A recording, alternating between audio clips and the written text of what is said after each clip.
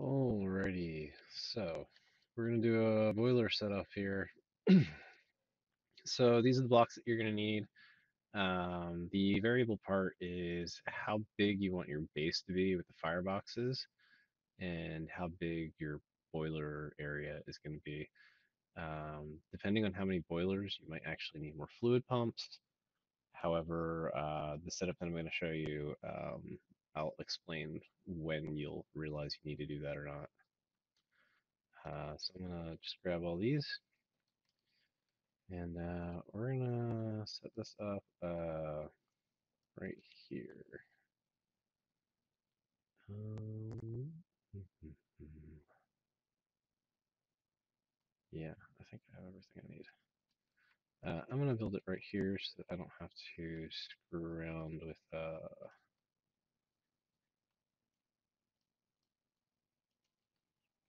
too much. I'm gonna put that in the water. That's a bad idea though. I'm gonna end up clearing out a little bit of the water. Because this guy produces pollution. If it's surrounded on all sides, it's going to explode. So I'm just going to fill this out. And this is just from a setup that I had before. So as you see, I have a firebox hatch and I have a boiler controller. And I'm just going to give this guy a little room here so it doesn't explode. And so the boiler valve is where we're going to do the input of water. So he is going to sit right there, and I need to get my hammer. We're just going to put him down here just to set our output. And on the bottom side of these things, it's automatically the input. You can create more input sides. I'm not sure this is going to do this thing.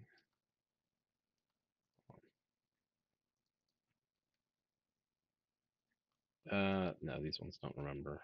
Sorry. There are future ones that do remember. It's been a little while. So boiler valve right there. Make sure you have the output set. Output is orange.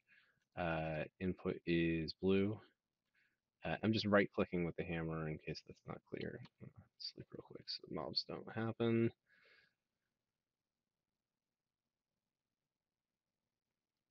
And put this back down. And then we're gonna fill this guy out. And you can put what I'm about to do anywhere. So this boiler valve can go anywhere where there would be a boiler, which is over top of fireboxes. I'm gonna put it right here because that's gonna be convenient. I'm gonna put the steam generator over on this side here. And you don't have to cover this up. This could be on the top if you really wanted to. You just need an infinite water source above it. And this doesn't have to be complete. What we mean by variable size is like this can go up more or it can go out more, as long as you've got firebox underneath the boilers. And I mean, it could be like a long boy instead of going up a few. Um, I don't know what the limitations are, but I know the more boiler blocks you get, the more steam capacity you'll get, which in turn gives more power output. But in order to do that, you're eventually not going to be able to pump enough water with just one of these. So that's a problem that you'll run into. So right here, the last thing that you need for the boiler is powering the fluid pump on. Now you will need a power source on the top here, and I have that in my inventory. I'm using MV, but you can use LV or HV. You will need to connect power to this in some way, shape, or form.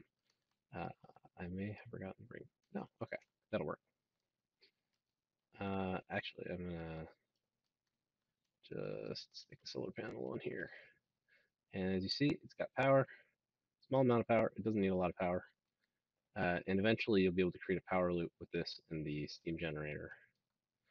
So you can just connect a wire between the two things and it'll just be powered. Um, I am going to grab this now. So this one is the only one that needs power. So for whatever reason, and I don't know why this is, um, I'm not an expert with mod packs, especially not immersive engineering. Um, this one here does not need power because it's not pulling it out of the world. That is the explanation I was given. So all we need is to give it a redstone signal, just like this one. They all need the redstone signal, which is kind of silly in my opinion, but you know, it is what it is. I'm just gonna be safe here.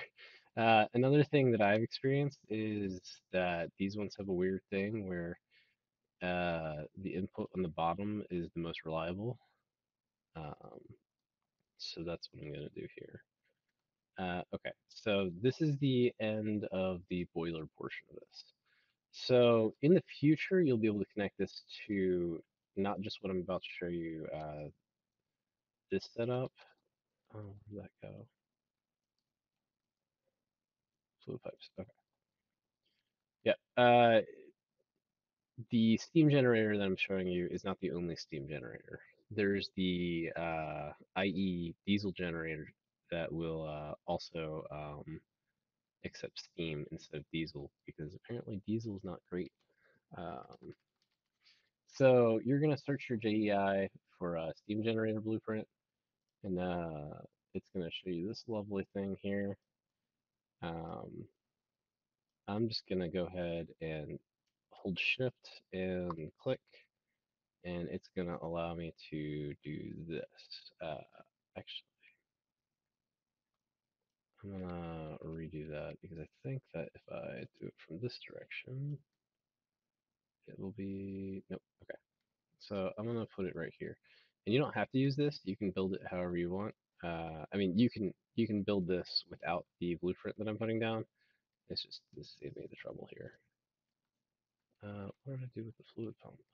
Or the fluid hatch? There it is. Okay. So I'm doing it right here because it's close to this, and I did not bring many fluid pipes with me. Okay, it'll do the next layer for you. Machine controller, and then these guys, and then more steel, iron plates. Oops, not steel. And these can go in whatever direction you want. As you can see, it's trying to get me to do this. I think I can do any combination, any wacky old combination if I want to do something weird. And then that, and then it'll change color to show that you've got it. If you click on the machine controller, it'll show you steam generator. This fluid input.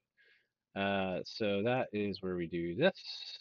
We're gonna just do that. And so at this point, we're very close. The only thing that we need is some good old fashioned. Oh, I have to put this back down. Coal, which I don't have on me. Portal gun. Can I do it on these? Uh, yeah. Okay. And I'm gonna grab some of this charcoal blocks.